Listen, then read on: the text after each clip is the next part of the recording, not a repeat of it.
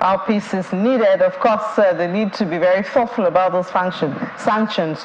Also important right there. Well, let's go to another topic of importance to us in Nigeria. About a month ago now, President Bola Tinubu declared a state of emergency on food insecurity to tackle the increase in food prices. Well, according to him, the plan was that in the immediate term, some savings from the fuel subsidy removal will be deployed into the agricultural sector, focusing on revamping the agricultural sector and, of course, making food more available and accessible, or affordable is the word now, for a lot of Nigerians. But it's not just at the federal. Let's head to the states now and see what states are doing following this declaration, which is just about a month now. I think that was done on the 13th of July, so it's almost a month now. We have joining us for this conversation the Commissioner of Agriculture in Osun State, Mr. Tola Fasheru, joins us virtually from the state capital. Good morning, Mr. Fasheru. Thank you for your time. Good morning, Nini. Thank you for having me. So when this declaration was made, obviously it's coming from the top, but we know that people live in states. How did you in Osun State receive this, and what have you been doing about it?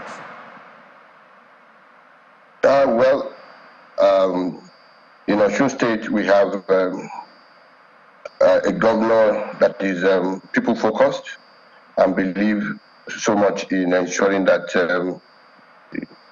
irrespective of the situation, that his people, are happy and they live a good life, and that their livelihood is maintained, irrespective. And so, my governor, His Excellency Senator Nuruddin Jackson Ademola Adeleke, has put up a whole lot of things to ensure that, people they don't, get, into extinction because of this problem. You recall that as soon as he came in, the issues of backlog of salaries and entitlements to the workers, he resolved all of that. And and then of course you will see that his pivot program, to ensure that lives are better for the people is through agriculture. To ensure that agriculture is a mainstay for our people in this country, and he's saying that he wants to do a revolution to see that there's food security, there's food sufficiency for our people. We know that the federal government is trying to do a few things in terms of palliatives here and there, but we are also ready to see that the youths are empowered. We drive industrialization through agric, and there is a revolution that we want to make Osun State a model state for others. So we are looking at the cash crops, agric. When it comes to Osun State, we have these key strategic products. The cocoa is there, cashew is there. We have the palm oil, the palm kernels. We have rice. We have maize. We have cassava. We're working on all these things. We're hitting the ground running, giving access. A lot of meetings we started having with the private sector, those who are going to be partnering with us to ensure that we guarantee food sufficiency for our people, and then we are able to ensure that export is driven from Osun. And of course, that we are also close to Lagos, to the port. So we're going to take advantage. We're going to take advantage of that. I want to grow the whole value chain. We want to grow the whole value chain, and then ensure that processing of these items, of these food items, is encouraged. So our doors are open already, and we have been meeting even with strategic development partners in respect of this. Yeah, interesting, because of course you as a former president of African Cashew Alliance Exports, obviously we expect that your interest will be, in the value chain. But before we get to even the value chain, in spite of these efforts by the Nigeria's government, both at the state and the federal, we still have a huge level of post-harvest losses, about 60%. And that's, if we're talking of food security and we're still having wastage of about 60%, that poses a huge challenge, to this food security. Yeah, you're right. One of the areas we're going to drive our agriculture is through technology. Through technology. And that will help us to save a lot. Technology and, of course, capacity building, training the farmers. These are things I've done in the private sector window before. Now, with the magnanimity and the grace of God and that of my governor, bringing me to drive to drive agriculture in the state, we are going to see that the wastages are minimized. We did that in cashew already. Before now it was really terrible what our farmers were losing. But we trained them. We taught them the best agricultural practices, how they should dry their cashew, how they should package and store their cashew to prevent wastage. All of this we're going to do across the various commodities that we have in Osun, to see that one of the things that we're also doing, even for the cattle people, we're trying to get them refrigerating vans to see that their meat is preserved, is healthy, is wholesome. So it's a systemic thing. It's a whole package we're doing in Osun, and I'm sure within a short distant time, you will see us, setting the pace, particularly in terms of agriculture. We want to let the whole nation see what is possible, across all those commodities. All right, so talking about the issue of preservation and all of that, we've had a couple of conversations here, and we see that area as an area that could also provide employment, attract investments and entrepreneurs. Is Osun State working to attract the private sector to that area of preservation and storage, which is a huge gap that has been left for a while in our agricultural chain? Yes, clearly. One of the things that we are doing, you remember way back, we have all these farm settlements across the southwest, courtesy of Obafemi Awolowo. And what we're trying to do now is to, try and refurbish, try and look at what we have at the moment. A lot of them have been grounded, but His Excellency has already told us to go and review all these areas and see how we can bring them back to life and then develop new areas, particularly for storage, so that when these goods are properly stored, properly dried for those that need drying, we're going to create drying platforms, so that because moisture is a major challenge with commodities. If you don't dry them well and you don't store them well, that will be a problem. So we're going to bring the expertise that we have into the fore to ensure that the warehouses, the storage facilities are provided. And like I said, it's a value chain approach. We are accessible to our farmers. We are accessible to everyone along the value chain, and we are meeting them, where their needs are. And I think that's the whole idea. The whole idea is to be close to them. The whole idea is to know what they want, and then, rather than thinking from your own head, dialogue, meeting of minds, and then providing solutions so that we can get agriculture, which is that area where we have comparative advantage. We can get it to work for Nigeria, and we're going to start from Osun. All right, we expect. But what immediate results can we expect to see from all these efforts, especially with this pronouncement of state of emergency on food insecurity? Yeah, you're going to be seeing that because for us in our show, we're not waiting. We're not waiting. We want to begin to bring out plans and bring out organize ourselves in a way that we can give quick results. One thing I've also noticed is that Southwest needs our farmers in the Southwest. They really need a lot of government support. Even to prepare the ground alone is much more difficult in the Southwest because of the kind of vegetation we have, huge forests and all that. So for a farmer to even start to plow the ground, to cultivate, to plant, it's difficult.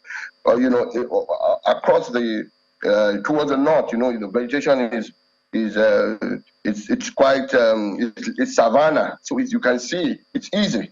So we are going to be supporting our farmers with the tractors, with harvesters and all that. So we're already working on that to ensure that we actually support them in mechanizing the agriculture, and that's how we can even make it agribusiness to ensure that their livelihood is guaranteed. If an average farmer will be able to drive a car, an average farmer should be able to send his children to the right schools, should not be disadvantaged in any way.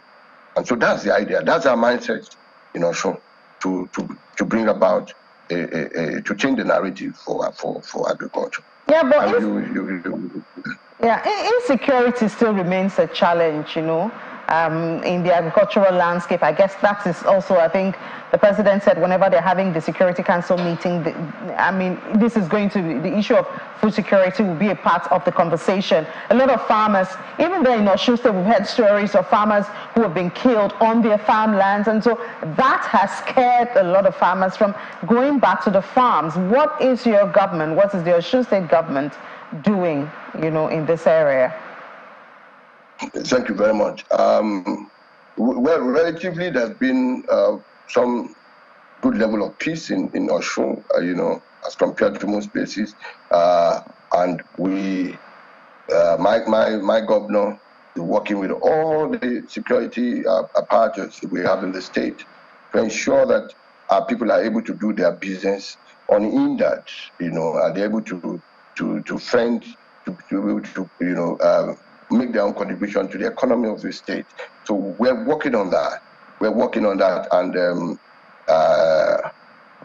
there's still, at least in Osun, there's still that sense of peace and tranquility, which we hope will improve over time. And I know that with the president has been talking about, our president has been talking about peace and security. I know that a lot of work is being done with the new crop of security chiefs that we have. I believe we will have, Nigeria will become safe again. We pray for that safety. But I don't think we can end this conversation without talking about cocoa, because I first knew you as somebody who deals in cocoa, export of cocoa, and we've seen that as supposed to be a major source of revenue. We are looking for FX now. That's a major source, but we are seeing that we are not hitting even our production of cocoa. We are not even half as much as we should be doing, and not to talk about adding value. So I believe now that you're in a place of authority, controlling the agriculture in Osun State, and Osun State is one of those cocoa producing states, then we expect to see some action, some new, innovative, and progressive things coming from Osun State. What can we expect from you, Mr. Fashero? You're a cocoa person and you're in Osun State, so. Thank you so much. In fact, the way you are saying it, I'm more grateful to my middle governor, His Excellency Ademola Adeleke, for putting me on the seat to drive the agricultural sector, because I've been on the other side, advocating here and there. I've worked with a number of ministers and governors and all that. But now I'm on the driving seat. We are going to bring about that change. I know for cocoa, it's been a bad story. We've been on 250,000 tons for over 15 years. It's sad. While others, Ivory Coast is galloping. Ivory Coast is on 2.4 million. Ghana is over 1 million tons. So we are far behind. And we in Osun, we're going to make that difference. We're going to make that difference. We're going to be working with our cocoa farmers, encourage them, give them high yield, hybrid seedlings. We're going to make land available. We're going to support them with mechanization. We're going to work with. We're already talking with Cocoa Research Institute. Mr. Dr. Adebola and his team. They're going to be working with us to ensure that seedlings are available and at the right time. At times some of these seedlings are brought out when the planting season is off. Now you have somebody who knows how and who knows when, who knows what, and that's going to bring about a difference in Osun State.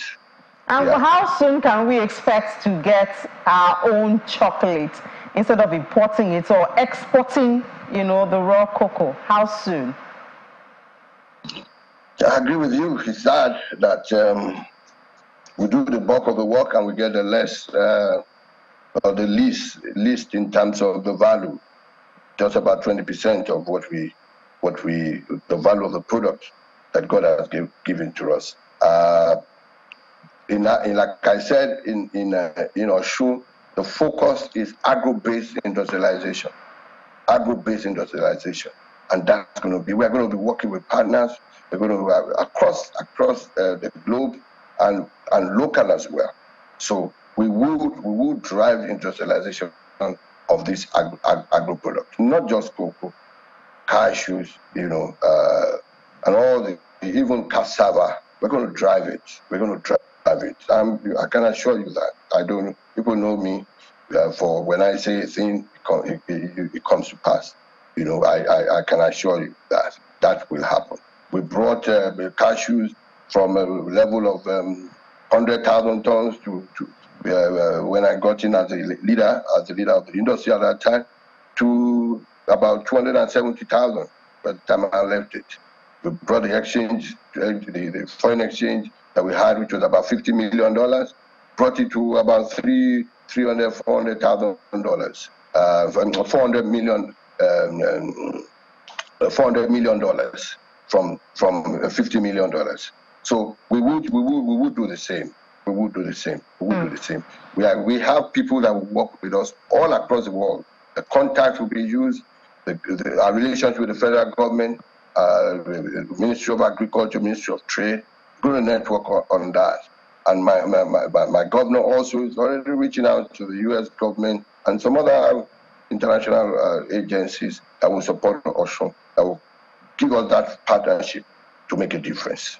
All right, just before we let you go, Mr. Commissioner, this state of emergency pronouncement, from your perspective now, what steps do you think can make it impactful? Looking at Nigeria as a whole now, not just Osun State, what steps can you suggest to make it beyond the pronouncement but impactful for the country? Yeah, I mean, the state of emergency is long overdue. I mean, it's something that we should have had long ago. I mean, rather than paying lip service to agriculture, we have to hit the ground running and change things. That's why we have these issues of foreign exchange scarcity, pressure on foreign exchange, the continuous the devaluation of the naira. You can't put something on nothing. You can't put something on nothing. So I think we need to go into the fundamentals, and we can't jettison our farmers. We can't just allow them to waste away. We can't allow our youth to be disenchanted with agriculture. Today most of the farmers are aged and they are going, and so that's why but we must make agriculture attractive to the youth. The youth will not want to do something that cannot give them the kind of results that they want. We must know that this is a new age. This is a digital age. So it's long overdue, and I think everyone across the board, from the national level to the state level, to the local government level, we all have to work together. We all have to work together and, put the right framework. The way our Papa Wolowo did it at that time, we have to do it and do it even better. It's something that can be done. All we just need to do is to have sincerity of purpose, singleness of mind, that this agriculture we will make the best. We will make the best out of it, and technology, digitalization, accessing the farmers, making the funding available to them, making land easy to obtain, easy to clear, training them, training the farmers, and developing the infrastructure around it. In Osho, we're going to be ensuring that we have feeder roads. My governor already said we're going to have feeder roads and make it easy to access the farms, and then for the crops to come out from the farm to be marketed.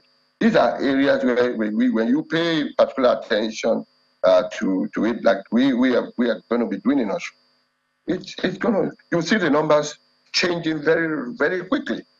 Very quickly. How is Ivory Coast doing it? The number one in cocoa. Between them and Ghana, do 60% of the world output. In cashews, they're over 1 million. They're number one. If they're doing it, we can do it. And we will also. One of the things we're going to do, we will also go land even from places where they're doing it and then bring it in. How come Vietnam is able to generate $3 billion from cashew? That's almost the whole of the non-oil export in Nigeria. Maybe today is about $5 billion for one crop. Vietnam is able to generate $3 billion just from one crop. So we're gonna do it. Auction will set the pace. I can assure you. To your words and remind you, maybe maximum of a year, even before that, we'll bring your words back to you and hope that you'll be able to defend it. Thank you so much for your time, Honorable Commissioner for Agriculture in Osun State, Mr. Tola Ashiru. Thank you so much, Ini. Thank you for having me. All right, now let's take a break. When we come back, we'll head to the commodity space to stay with us.